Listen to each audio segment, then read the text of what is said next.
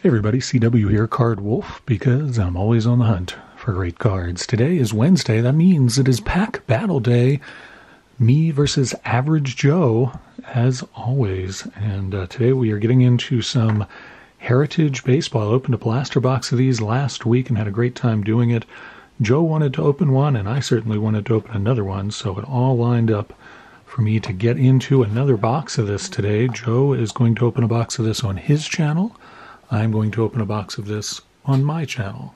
And you get to watch both videos and let us know in the comments who is victorious. Representing me today is this very attractive vampire elephant, or at least I think it's a vampire elephant. It has, I don't know, creepy red eyes. I don't know when they got, of course you can't see it because my camera is not playing nice, as always.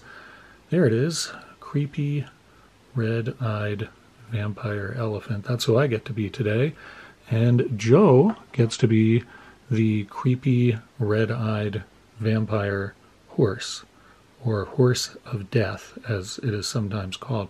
I don't know where the toy makers got the idea back in the long ago days when plastic was first invented and these toys came out when I was a child, to paint the animals with red eyes. I mean, they look decidedly creepy. I don't understand that.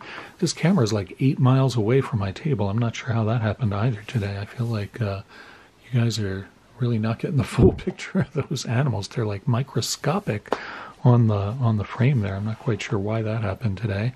Maybe I accidentally switched it to some sort of wide-angle view or something. I don't know. Yeah, you even get the mug and little Wolfie in the frame today. That never happens. I'm not sure what I did.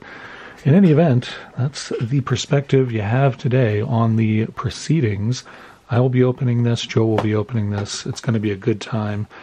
We can hope for some autograph or relic card situation to come out of here. We can also look for the 1974 stamps, including exclusive limited blue parallels. I'm also looking for high numbers. Anything over 401 in this set is a high number. And, of course, I'm also looking for rookies and all kinds of good stuff like that. Heritage has a lot of big rookies in it, and I would be delighted to pull some of those as well. Plenty of parallels and inserts and all kinds of other good stuff. Heritage is sometimes a tough product to pull stuff like that from, but and there's tells you all kinds of stuff you can get out of there right there. And they actually fill up the box pretty well here, so you do get a lot of cards, but as I was saying, Heritage can be a little bit challenging to pull big parallels and inserts from. I'm not sure why that is, but there are also like a lot of different sort of intentional error cards and variations, image variations and pack variations and stuff like that. So I'm just going to leave these in the order that they came in and move these animals to the back, and then get to unwrapping these packs and seeing what we get today. It's 9 cards per pack. And I think it's 8 or 10 packs in the box, I'm not sure, but it's a lot. It's 72 total cards, so that's 8 packs, I believe. We do have some kind of foily special thing in here, so that's pretty cool. And we start off with an Aaron Judge special, which is pretty neat. All of these cards in the design template from 1974, a great classic design. And back in 74, they did Hank Aaron special cards, where they showed Hank Aaron's Topps cards from his whole career. And in this set, they're doing Aaron Judge specials to commemorate him hitting 62 home runs last year. So pretty cool, and I definitely like that. That's a nice one. Max Meyer, very nice rookie there. Nothing wrong with that. It's a pretty good pull. Alex Manoah and Ken Waldlachuk from the A's. We got Joe Ryan, and here is a special foily glossy rookie card of James Outman. James Outman, who I'm not that familiar with. This is numbered, and it is numbered to 999, so not a particularly low number, but it is numbered, and we'll put that in its own stack.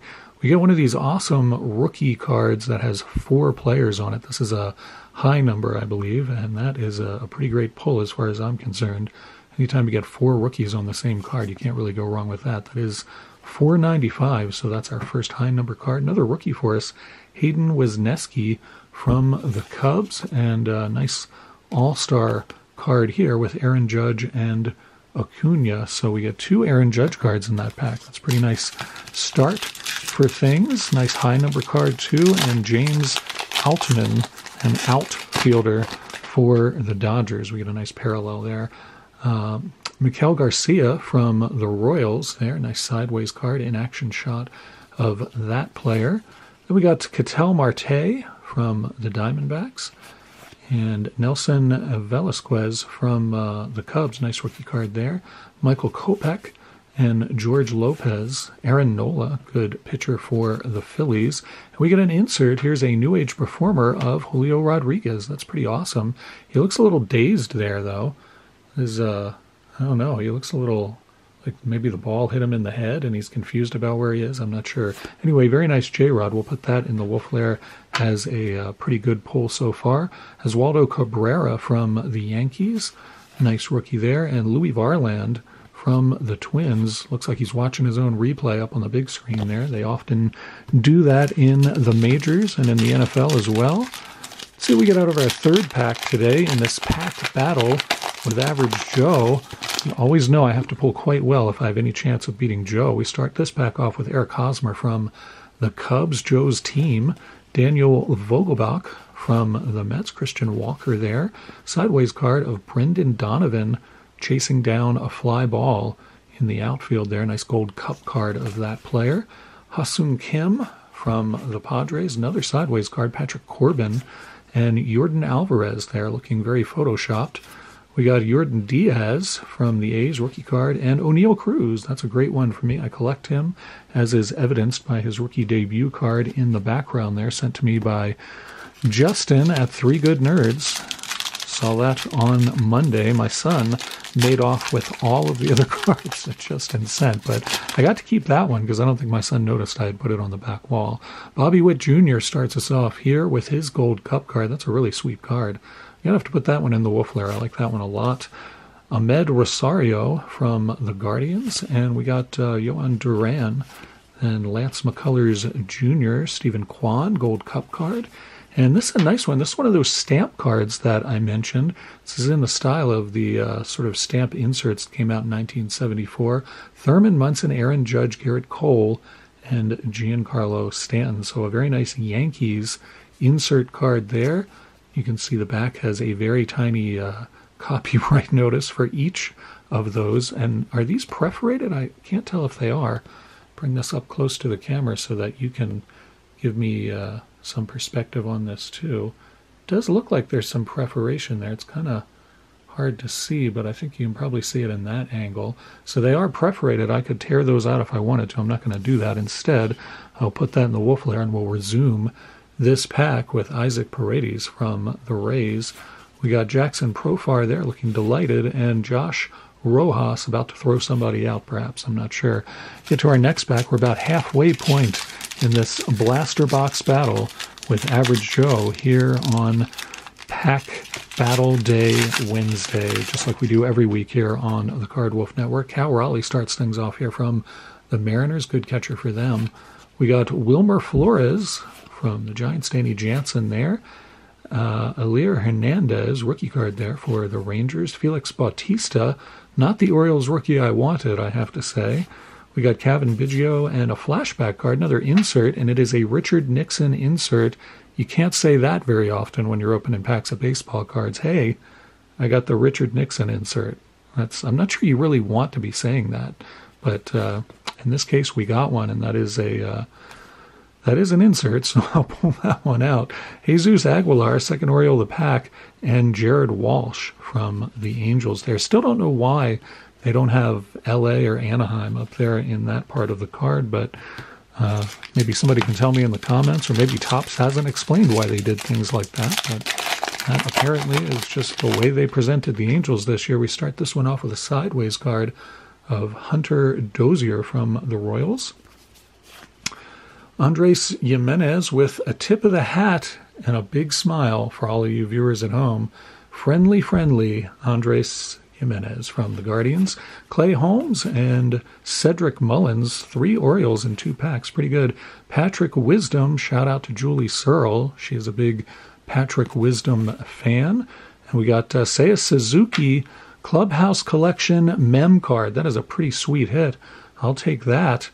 I have inadvertently been collecting Seiya Suzuki, and this just adds to that. I seem to pull his cards just constantly, whether I want to or not, and certainly not disappointed by that. That's a very nice relic card there of a good young player. Put that in the Wolf Lair as well. Rukned Odor and Trent Grisham greets us there. He also looks very photoshopped, I have to say, from the Padres. We're down to our penultimate pack, the second to last pack. Pulled a very nice mem card out of that last pack. Happy to get that one. Though Joe may be jealous, the Cubs are his team, so he may be jealous about that and want to have that one. Matt Stram from the Phillies starts things off here. Really nice in-action shot of him and his flowing locks. We've got Garrett Hill from atop the pitching mound. Rookie card there, sideways card from the Tigers. Kyle Schwarber, who looks like he's up to something. Tell me that isn't a mischievous look on Kyle Schwarber there. I don't trust that guy. Kyle Schwarber from the Phillies, clearly up to something. Robbie Ray, who looks like he's holding his breath before he pitches that one. I'll check that out if I can get it in focus there. Robbie Ray, man, that is quite an expression on your face there, Double R. All right, so we got our next card. It's Jack Sowinski, rookie card from the Pirates. Joey Gallo, high-stepping there from the Twins, Nick Allen. And Luis Severino. Cody Bellinger finishes that one off, another Cubs player. And we get to our final pack in the box. Pretty good box so far. We've gotten several good inserts, a numbered card and a relic card. Haven't gone through and checked for the high numbers. Other than that first pack, I recognized it immediately. But I'm sure there's some others lurking in here. I just haven't pulled them out. Tony Kemp starts us off in this last pack. Marco Gonzalez and Jacob Junis. We get another leaders card here, and this is Garrett Cole and Corbin Burns, the strikeout leaders. Corbin Burns looks like he's got a mullet going on there, and like he's posing for his yearbook picture or something. That's really not a great photo of Corbin Burns, who I predicted at the beginning of the season would be traded this season. It hasn't happened yet, but I'm going to hold by my prediction. Pete Alonso there with his beautiful haircut. He's catching the last rays of the sun, looking pensively in the Mets dugout. Pete Alonso having a good season so far. Dalton Varsho from the Jays. We get another nice insert here. It's Corbin Carroll from the Diamondbacks. That's a huge rookie pull. Very nice to get that one. Corbin Carroll, a very good player for them. That's the first one of his rookie cards I have pulled at all, so that's pretty sweet. Randall Grichuk and Alexis Diaz gold cup card there. So some very nice cards. I think Joe's going to have...